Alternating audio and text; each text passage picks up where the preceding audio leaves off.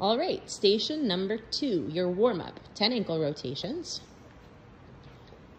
10 mountain climbers, driving those knees, not bouncing the hips. Kettlebell deadlifts for 4 reps. So, nice flat back. It's kind of like a kettlebell squat. Into 4 Russian kettlebell swings. Russian just means that we're going to eye level, just not taking it up all the way. 4 step-ups.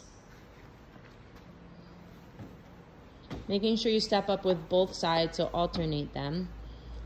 4 knee grabs. And 4 box hip openers. So you're gonna have a box and you're just gonna use this time to stretch out a little bit. You don't have to spend too much time. You're gonna alternate, spend a couple seconds toggling around from both sides. You're gonna hit that warm up for 5 total minutes. After that, your workout. As many reps as possible. 6 kettlebell swings is gonna be first. 70-55 is for RX. Now we are finishing with that kettlebell all the way up overhead. Bottom of the bell is pointing straight up towards the sky. We're hinging at the hips, which means we are not squatting. That butt is sending back behind you to the wall behind us. We're squeezing those glutes. Those arms are acting as a pendulum just to get that kettlebell up.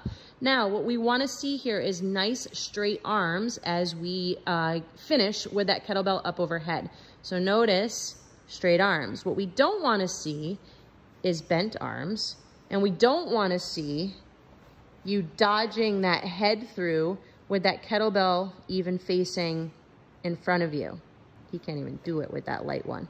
Okay, straight up towards the ceiling. Nice straight arms, full extension. After your 6 kettlebell swings, you're going to do box step-ups with the D-ball.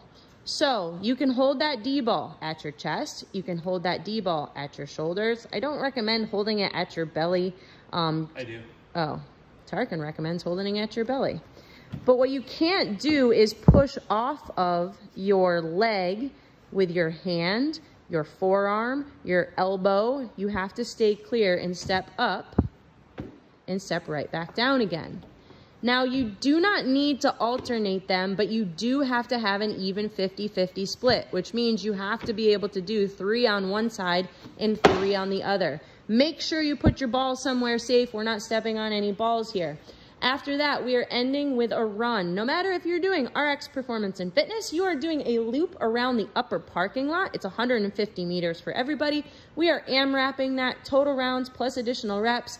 Each meter you do will count as a rep, and you're gonna have to use those meters as your best judgment. If you get halfway through, call it about 75. No cheating, be fair.